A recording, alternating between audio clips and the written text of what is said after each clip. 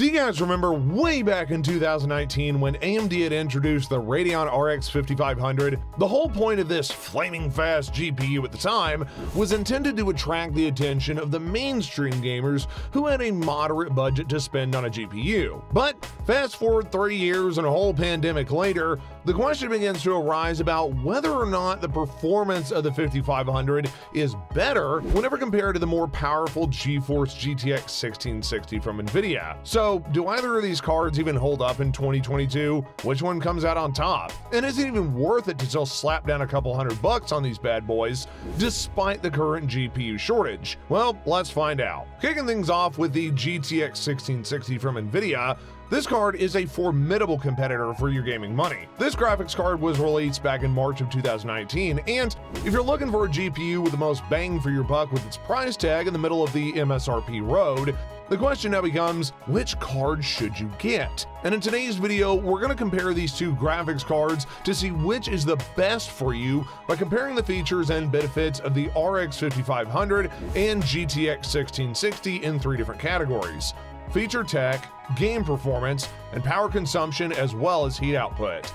The features. AMD's Navi 14 XTX GPU is identical to the version of Nvidia's Turing TU116-300A1 chip, which was used in the 1660. Now, both GPUs do have 1,408 cores, and despite the fact that it runs at a faster frequency and generates a greater peak floating point performance, 5.2 T-flops compared to GTX's 1665, the GDDR6 memory modules, which are found in the 5500, are significantly faster than the GDDR5 memory, which was used back in the 1660. Now, Nvidia does have a much larger memory bus, which is 192 bits, compared to AMD's memory bus configuration, which is only 128. However, the faster memory more than makes up for the difference in bus size.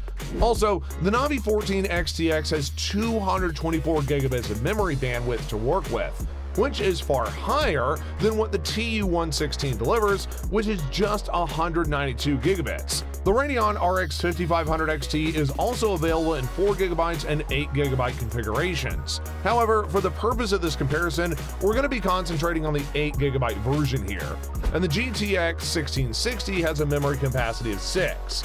By the numbers, the AMD RX 5500 XT appears to be the superior GPU here. In addition to having a faster clock speed, a faster boost clock speed, and even a much higher theoretical performance limit, it is built using a more compact and productive technique. Not only that, but it has a major advantage, all thanks to the larger capacity and faster GDDR6 memory. But does that really translate into better gaming performance? Soon we're going to find out, but before that, let's talk about some other software capabilities that we will find present in both GPUs. The software tech. For Radeon's RX 5500, AMD provided a wide range of software options and functionalities.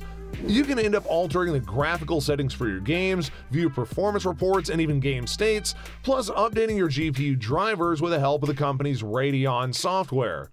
In addition to all this, you're even able to monitor the temperature of your GPU as well as the fan speed and voltage. Additionally, users can launch games straight from the Radeon software dashboard, all while using the Adrenalin 2020 edition of the Radeon software. Plus, it is even compatible with many major streaming networks, including Twitch, YouTube, Mixer, Facebook, and more. Plus, it includes integrated media capturing and game streaming features like the ability to take screenshots, videos, and quick GIFs. Additionally, AMD has a feature that's known as Game Boost, which monitors your frame rate and automatically adjusts the resolution of your games so as to enhance its speed. Doing so is not only going to adversely affect the overall visual experience. The Radeon RX 5500 graphics even supports a technology known as Radeon Anti-Lag. What this tech essentially does is eliminate input lag by regulating the queue of work which is supplied to the CPU and guaranteeing that the CPU can't get ahead of the GPU. Additionally, Radeon Imaging Sharpness utilizes contrast adaptive sharpening in conjunction with GPU upscaling so as to generate more graphics when playing games.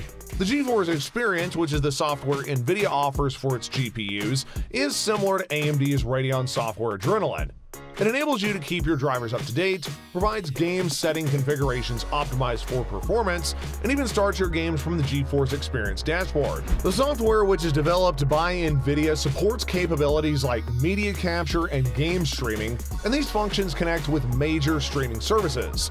The Geforce GTX 1660 fully utilizes Nvidia's NVEC hardware encoder technology, which helps to reduce the CPU overheated associated with software encoding. This even allows for improved performance, and NVEC enables your central processing unit to be able to communicate with your GPU via a single set of instructions, which the GPU can then utilize to output your display and be able to broadcast without affecting performance. The Geforce Experience also incorporates Nvidia's powerful screenshot capturing technology, which is known as Nvidia Ansel. This software allows you to enable capturing of very high-end photos of supported games, up to 33 times of 1080p, and is included as part of the Geforce Experience. Ansel also has the capability to record 360-degree images and free camera capture, which enables the player to take pictures from perspectives which aren't available in the game itself. Even better yet, Ansel supports the raw EXR output, enabling you to adjust the image during post-processing, such as producing HDR-enhanced photo versions. Gaming performance. Tom's Hardware put both GPUs through 11 games with varying degrees of difficulty and compare the results. Both GPUs were able to maintain an average of 60 FPS in various games like Division 2, Gears of War 5, Strange Brigade, Far Cry 5, Shadow of the Tomb Raider, Final Destiny 14, Forza Horizon 4, and Battlefield 5, with the graphics setting turned all the way up to their highest possible levels. Now, they were forced to reduce the settings to medium to be able to get the bare minimum of 60 FPS per second when playing more demanding games like Borderlands 3 and Metro Exodus. Ghost Recon Breakpoint was likewise an extremely demanding game, and the Radeon card could not reach more than 50 FPS on max settings. On the other hand, the GTX 1660 had an average frame rate of 58.7 FPS whenever the game was set to max settings. Keep in mind that both cards do produce an acceptable performance for 1080p gaming. Nevertheless, the Geforce card did outperform the Radeon card in all of our tests at medium settings, except for 2 of the tests, which AMD won by a margin of less than 1% in each of these cases. The 1660 does typically maintain a lead of at least 5% in testing, with maximum settings over the RX 5500.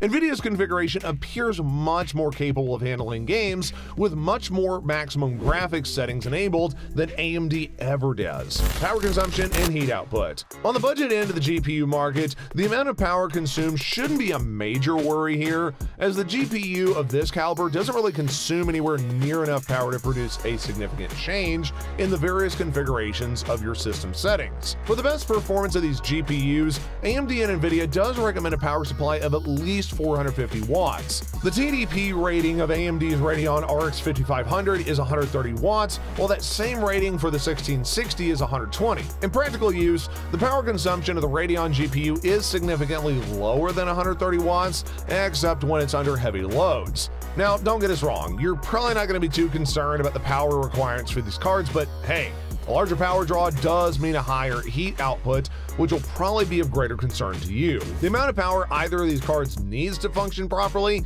is just so minimal as to be even inconsequential. In contrast, the Radeon RX 5500 from AMD does have a lower heat output, which is likely helped by the fact that it's manufactured using a smaller 7nm tech. What this does is it provides AMD an advantage in this particular category. So, which one is better? In general, AMD's GPU is a pretty solid card, but it's not quite the same with the level of performance that Nvidia's has. Therefore, if you're interested in purchasing a GPU right now, you should try to go for the GTX 1660. So there you have it, folks. That's the difference between the GTX 1660 and RX 5500. Let us know in the comment section below what your opinions are about these cards, and of course, if you did enjoy the video, then please consider giving a big thumbs up. Also, subscribe to the channel if you want to see more content just like this, and don't forget to ding that notification bell so you don't miss out on any more amazing content updates from us. Until next time, folks, stay safe and stay informed.